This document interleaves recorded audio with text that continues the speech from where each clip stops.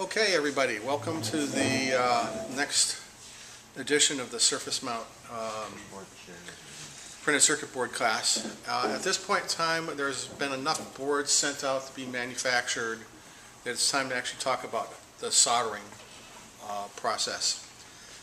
By the way, I'm Wayne Gramlich, if you haven't seen any of the other videos. So I'm going to be honest here. I don't view myself as an expert on surface mount soldering. I've been learning like everybody else. What I discovered is that I was further ahead than most people I was talking to, so that's why I'm in front of the camera rather than behind the camera listening. Okay, so today's going to be basically a show and tell. So I'll do 15-20 minutes of show and tell. We'll take some questions, and then I'll do another 15 minutes of show and tell. So the first thing is soldering iron. Okay. So soldering irons come in all sizes and shapes. Okay. I've got two here. Okay. If you don't know various brands, they're both soldering irons. They both have a temperature control and stuff like that. This one popped out. Okay. So now, having said that, not all soldering irons are created equal. Okay. This, I don't know where I got it. And I don't want to badmouth the company that made it, but there are what we call entry-level soldering irons that are pretty marginal devices. Okay, this one is pretty bad. Okay, I can barely do the most basic soldering with it. You cannot tell by looking at the box whether or not you have a good one or a bad one. Okay, it's basically word of mouth and everything. Okay, so I'm going to make it real easy for you folks here in the Bay Area. You want a Heiko. Okay, that's kind of, I wouldn't do anything less than a Heiko for, it's H-A-K, I think it's 2 Ks O. Okay. Okay, and we'll probably get that up in the class notes.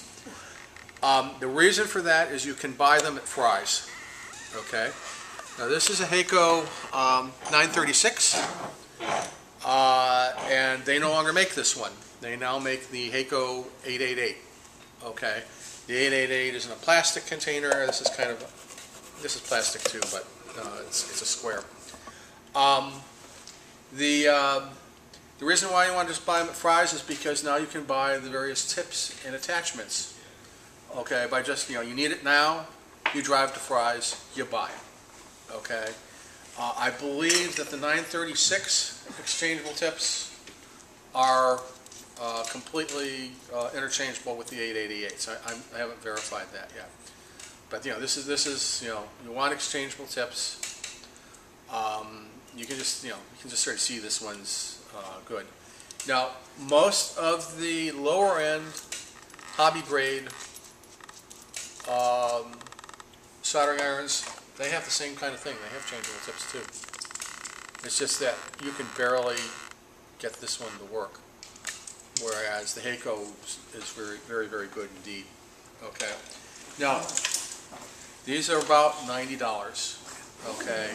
You'll have to pay a little sales tax because the state's got to get its cut. I actually prefer the 936 because you could actually stack these things. It's actually designed. It has a very interesting little design here for stacking. The new one doesn't do that. Okay, I'm not going to belabor this. There's two versions of the 888. One has a digital display and one does not.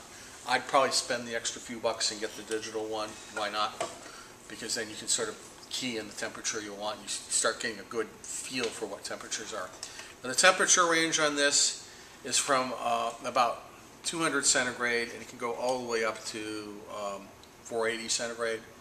Okay, so we tend to operate down at the 250 to 300 range for doing the surface mount stuff, and for the through hole stuff I crank it all the way up and go at it. Now, I've been soldering since I was a teenager, which was a long time ago, and so I'm pretty good at it. Other people might need to back it off a little when they're doing their through hole because they don't have that, you know, get it in there, heat it up, and get it out thing. Because otherwise, you can just burn things up if you keep your tip on too much. So that's the recommendation. This comes with holder and stuff. Now, if you're one of these people that's like well off, okay, or you think you're going to be doing this for your livelihood, the high end, the best in the business soldering iron that everybody loves is something called the JBC, I believe. Okay, and that's about a $450 soldering iron. Okay, and it is really nice. And I only know one person that owns one, and I have yet to see it. Well, one of these days I'll get to see it. He's working for a startup that's under the radar, and they aren't going to announce their product until the end of this month. And that's when I'll finally be able to get into his lab and see the thing. But it's got changeable chips, warms up really fast. It's slick. Okay, so you're going to see me stumbling around a bit here as I grab things and show them off and stuff. When? Yeah.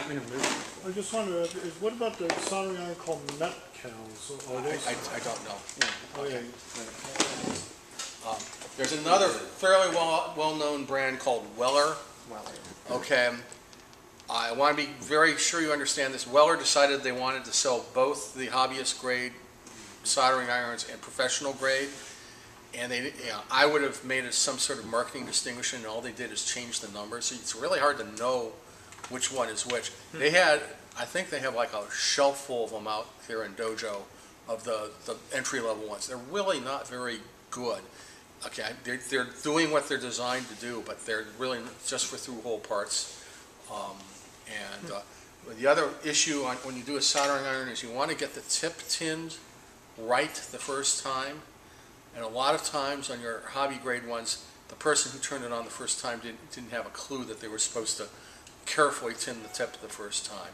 Okay. You'll explain that?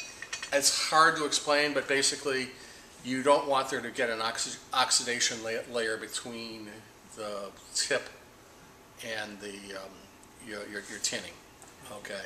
It makes for a less durable tip and less durable soldering. So would you like put the tip on solder while you're heating it So up? while you're heating it up the first time, you're trying to melt the solder on the first time. You don't try and cover the whole thing. We could power this up if somebody will find Later in the video. They have little tins here. Can you just dip the tip in there? It's the first time you really need to get it. Can it reach us far enough? Hold on. Let's see. We can do it later. Well, it's okay. I don't mind turning it on. No, that's okay. I think we're there. And it already has a battery indicator. Okay, we're gonna have to pause while we change batteries. So you plug that in. It's on. Okay. It'll give it time to warm up. Yeah. So let's pause that, and then I always bring batteries.